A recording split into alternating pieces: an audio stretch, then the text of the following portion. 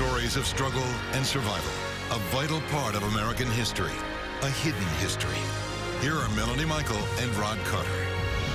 Hello, I'm Melanie Michael. And I'm Rod Carter. Thanks so much for joining us for this Hidden History special. Stories of African Americans that made a tremendous impact and sacrifice for our country. We began with the first true activist of the modern civil rights era right here in Florida, but not many people know their story. Yeah, you know, I heard this story when I was a child. Their names are Harry T. and Harriet V. Moore, and a place of honor has been built to show their accomplishments of their lives and the tragic circumstances of their deaths. Before Martin, before Medgar, there were the Moores, Harry T. and Harriet V. Moore. The Moores were married civil rights activists from Mims, Florida, a tiny town along the Space Coast. It's just east of Orlando. On December 25th, 1951, someone placed sticks of dynamite underneath the front porch of their modest shotgun home. That was the bomb that was heard around the world. They told me that people as far as Titusville and Scotchmore came running to see what happened. They thought NASA blew up. Harry T. Moore passed away that day, and Harriet died 9 days later. Harry Moore was the secretary of the NAACP. He routinely registered black voters. He stood up and spoke out against lynchings. They were the first couple that really took it by the horn. They didn't want to sweep it under the rug. It made him and his wife targets. They came home. The KKK was lurking in the orange groves. They didn't know it. They were waiting. Many believe that blast shined a brighter light on the civil rights movement. It's about 12 acres. William Gary has dedicated the last several years of his life to this, the Harry T. and Harriet Moore Memorial Park and Museum. This was all orange groves out here. And this, a chance to see how the Moores lived. There's a replica of their home, complete with an icebox, wood-burning stove, The radio that, they had. touches of 1951. Gary told me not enough people know about the Moores and the sacrifice they made for freedom. The early civil rights movement received a tremendous boost, and the interest in their story has just grown by leaps and bounds over the years. At the Moore Museum, take a brief walk through African American history. You can see photos, info, even their voter registration book from decades ago, signed by Harry and Harriet Moore. And it's a very emotional thing with me.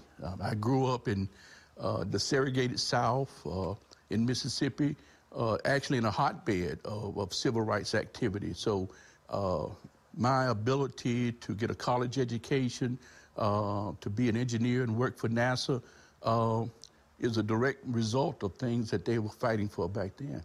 It's been more than 66 years since that bomb exploded here in Brevard County. A bomb blast that everyone says was so loud it could be heard for miles and miles away. And to this day, no one's ever been brought to justice. And though they want that to happen one day, they don't hold out hope. Only the hope that soon, everyone will know of the Moores and their story.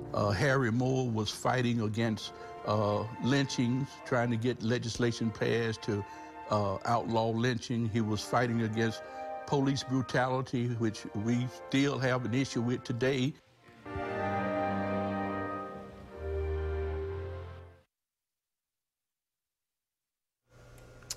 In 1945, Harry T. Moore formed something called the Florida Progressive Voters League, and it became the executive director of that organization. That organization, by the way, very instrumental in helping register more than 100,000 African-American voters here in the state of Florida. And by the way, he worked with a lot of folks from right here in Tampa Bay throughout his years in that organization. Other artifacts of the Moores' home and their story on display at the Smithsonian National Museum of African-American History and Culture in D.C.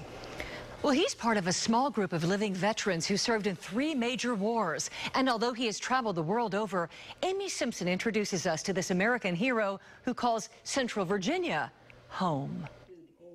Colonel Porcher Taylor Jr. is a remarkable and decorated war hero, calling Petersburg home for the past 40 years. I have a patriotic spot in my heart for this country of ours.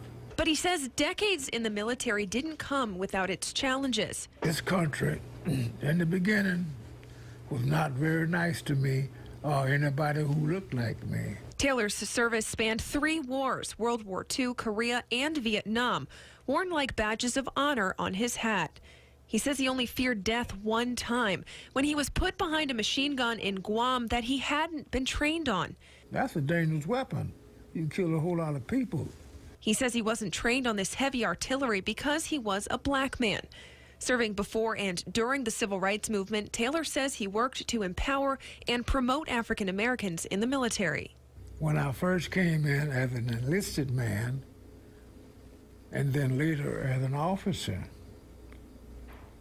the big difference was, I suppose, as an officer, I could do something about it because I was in charge. Taylor left the military after 3 decades, going on to have a successful career in academia.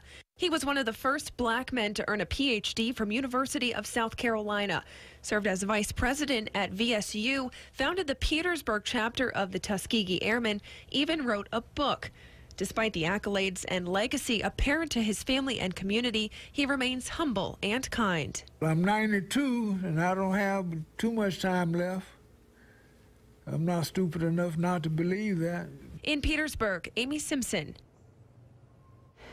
Coming up on Hidden History, the stories of 2 remarkable women. One is named Nell, and she has given her name to the Civil Rights Mission. And the other is another woman who fought and won a major battle against slavery.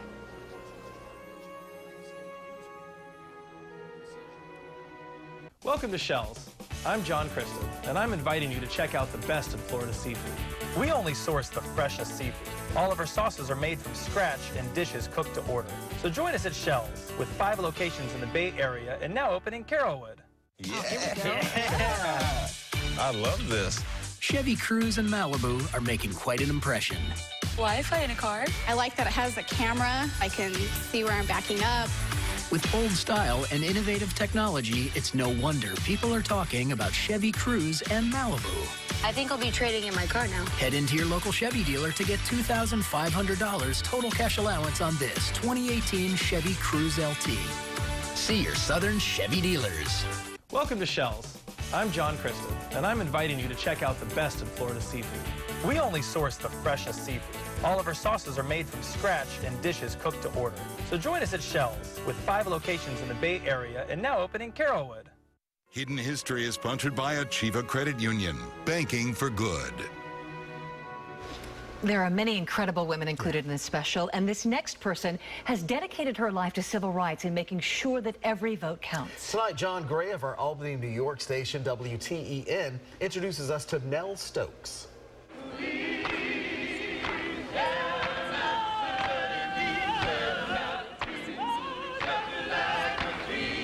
Nell Stokes didn't read about the civil rights movement, she lived it. I didn't really recognize the extent of the racism until I was 6 years old. Raised in Montgomery, Alabama, her best friend was a white girl, till the first day of school. Then I saw her and I ran over to her and said, I was gonna say, "Hi, Connie," and she looked at me and said, "Why are you talking to me, little nigga? Wow. Get out of my face." And it stunned me. That sting stayed. So years later, when a woman in town named Rosa Parks refused to give up her seat in a bus, Nell and her friends hatched a plan. But we got together our pennies and bought some eggs and threw them at the buses. That was the first thing I did. It felt good. The next thing, register to vote. All you needed was a few bucks to take a test. I got my $5 together, and I was so excited. I thought I was going to just give them the $5 and be able to vote. Her answers were right, but her skin color wrong. He said, "You failed. Just get out of here, gal." Get out she did, coming to McCarty Avenue in Albany in the fall of '63. Her first order of business? I voted November 1963, and I voted every time since. In the 5 decades since, Nell's volunteered with dozens of causes, including the League of Women Voters, helping others vote. It's not an auto, but awards that fill her garage. The little girl from Alabama has certainly lived a life. Her advice to young women of today? Focus on the positive things in life. Be a part of the solution. Most of all, love yourself. You know, you can't do anything for anyone else when you don't love yourself and who you are. In Albany, I'm John Gray. Great advice indeed. Well, when Indiana became a state in 1816, a ban on slavery was written into the Constitution. And as Mike Tank tells us, the law became because of a controversial court case and the strength of one woman, aptly named Polly Strong. We have a state-based constitution and we have a federal law. The legal studies class at Vincennes University prepares students for future careers as paralegals. Part of their education includes a look back in time. Has anyone ever heard of Polly v. LaSalle?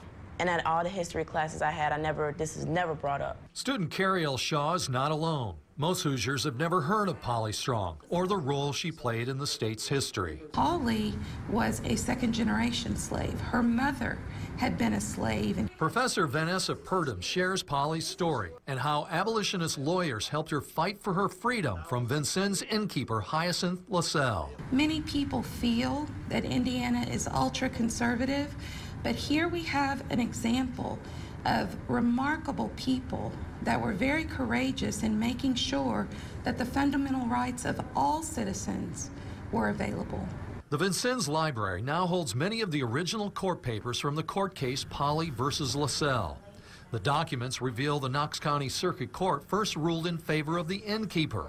The case was then appealed to the state's highest court. The state Supreme Court ruled that the state constitution is quite clear, no slavery or involuntary servitude, therefore Polly is free, and by extension that meant that all of the slaves can no longer be held. Historian Richard Day says little is known of what happened to Polly Strong. Records show she was baptized at St. Francis Xavier Church around the time her case was filed. The Indiana Historical Bureau reports just one mention of her in a state newspaper after the court decision.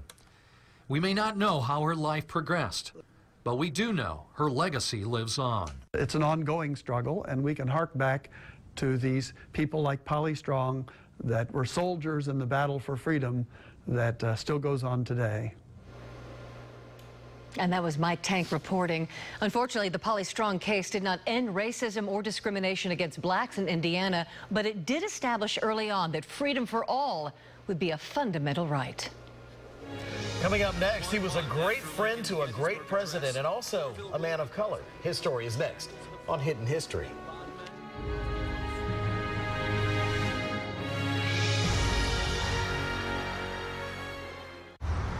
I just picked up the cake for the baby shower. Yay! You know she's having a boy, right? Oh, boy. Buick now has an SUV for that. Introducing the Buick Encore. I knew I could trust you guys with the cake. Oh, no problem. That was close. One of 3 luxury SUVs from the new Buick. Current lessees switch to Buick and get this low-mileage lease on this Encore for around $159 per month. Or current non-GM owners get $4,000 purchase allowance on Encore Preferred.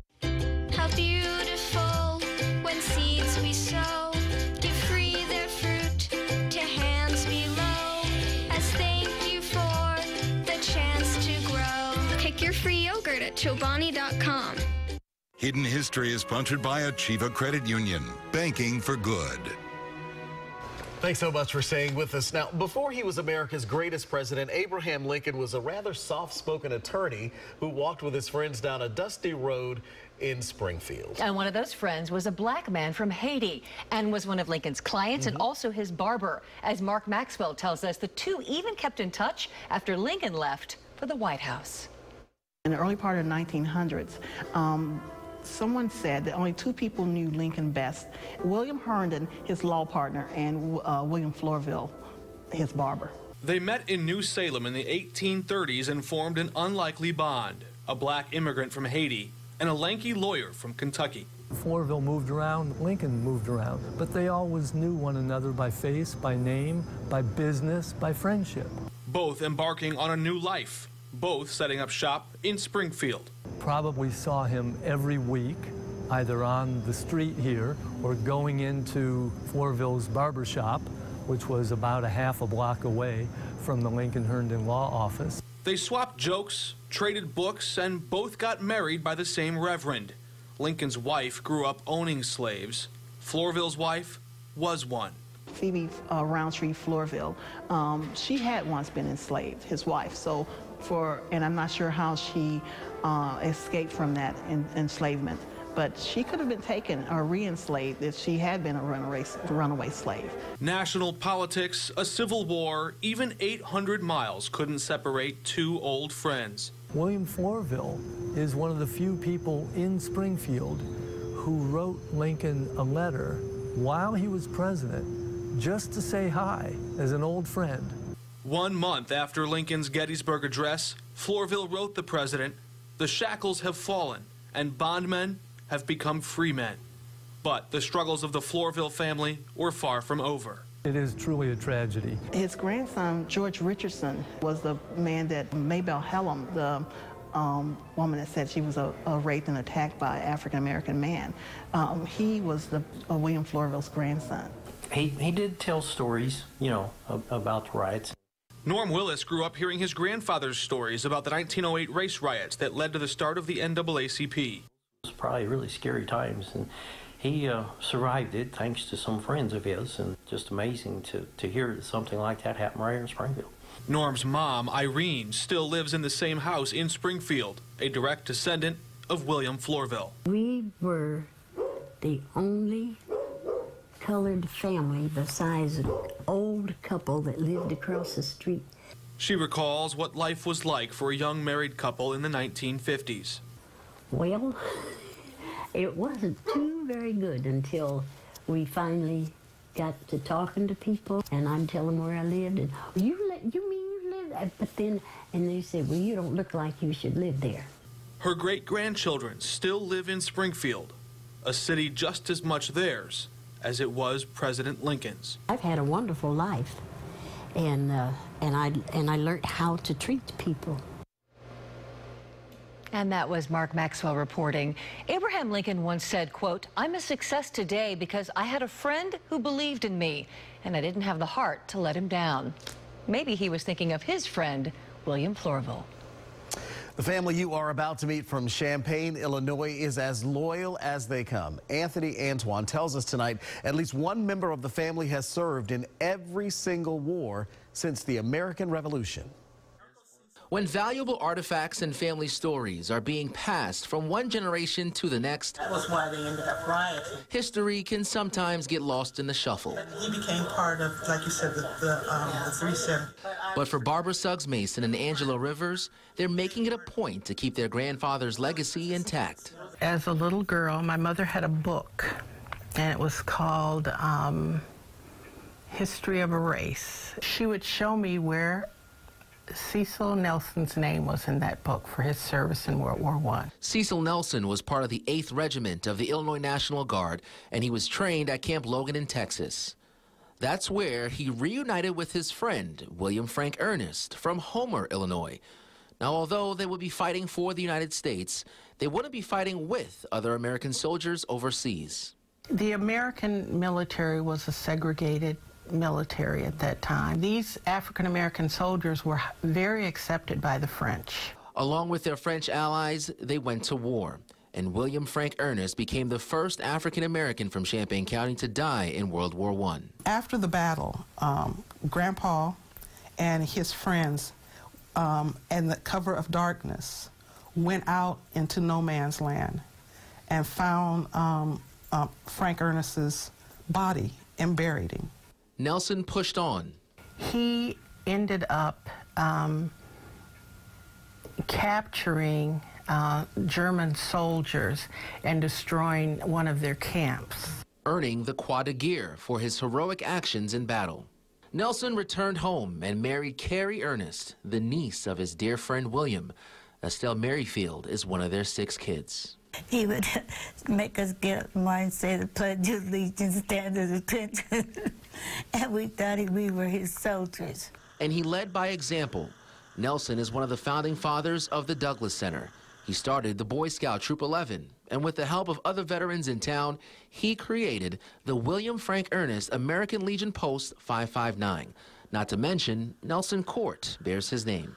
He really gave his family a sense of pride. And that pride came from the Ernest side of the family as well. When we would go to see football games at the U of I, My parents would walk us up to the colonnade, to the column where William Frank Ernest's name was. As a country, the United States doesn't seem to understand the role that African Americans have played here outside of slavery. Fighting in World War I was a way for black men to prove their worth in the search for equality. They didn't get it when they came home, but at least for this family, the circumstances of a divided country didn't force them to bow their heads. Instead, it created an unwavering sense of purpose that will be passed down for generations. And I think that's important that people know, that there's, the African Americans, they're not just an add-on to this country, that they are a direct part of this country. What a great story. Special family. Yeah. Oh, my goodness. All right, stay with us. We'll be right back. Okay, it's Ford Truck Month, and here's how it works. You take F-150, Motor Trend's Truck of the Year, work in best-in-class towing and payload, sweeten up the offer, and boom, look who just saved a stack of cash. Step on it, sport. Drive home America's best-selling truck 41 years straight. Ford Truck Month is here. It's buy now time, people. Just announced, get a 2018 F-150 with over $10,400 in total savings, plus an additional $1,000 on top of your trade-in.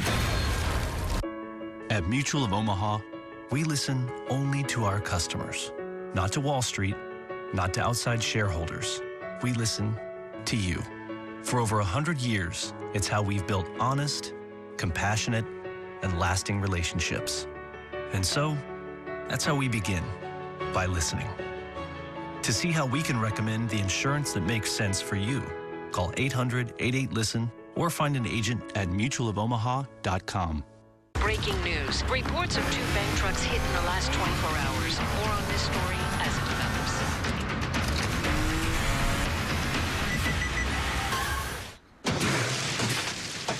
They didn't crash the Camry. Why didn't we crash the Camry? I tried. The car just stopped by itself. Fine, we'll do it with special effects. Oh, so that you'll do with special effects? Lease a new reinvented 2018 Toyota Camry LE for $199 a month for 36 months. Toyota, let's go places. Butch Azure had expected to spend his retirement gasping for breath and suffering from fatigue. But after being misdiagnosed by several doctors and on the verge of giving up, he was correctly diagnosed with persistent arrhythmia. A cardiac catheter ablation was performed at Baker's St. Joseph's Hospital, and his heart began working the way it should, which enabled Butch to put his heart and soul into not working. Hidden History is sponsored by Achieva Credit Union, banking for good. Again, thanks for staying with us. Segregation wasn't just happening here in the South. When African Americans traveled up north before the Civil Rights Movement, they couldn't go everywhere they pleased. Yeah, that's when a little-known guide was actually published. And as Elsa Streeter tells us tonight, the Green Book, that's what it's called, kept them safe and saved them from humiliation.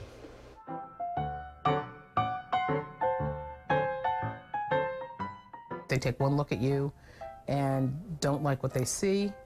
I'm sorry, we just rented the last room. Dr. Gretchen Soren wrote her dissertation at UAlbany on the Negro Motorist Green Book, a book filled with guest homes, gas stations, beauty parlors, and barber shops where African Americans were welcome, including many right here in the Capital Region. This home on Tenbrook Place in Albany was in the book for years, once known as Mrs. McWilliams' Tourist Home. It was one of many guest homes run by African American women. And if she was full up for the night, well, just a few blocks away was Mrs. Madison's guest home on Orange Street. And in Saratoga, the Gideon Putnam Hotel was in the Green Book way back in 1949. Being welcomed wherever you went was key. In the South, it's interesting because there are signs, right? There are Jim Crow signs that say colored only or white only. In the North, you don't have any of those signs. You didn't want to have to go up to a hotel or a motel and have them say, oh, I'm sorry, we just rented the last room, or I'm sorry, we don't accept colored people here. And so Victor Green published the first Green Book in New York City in 1936, filled with places for African Americans to sleep, eat, and gas up. Many gas stations wouldn't allow African Americans to use their restrooms. So you could buy gas, but they wouldn't let you use the restrooms. One gas station was the exception, Esso. Esso made it a corporate policy to welcome African Americans, and soon they were advertising in the Green Book. This old gas station on Lark Street in Albany was the only gas station in the Green Book in the Capital Region for years.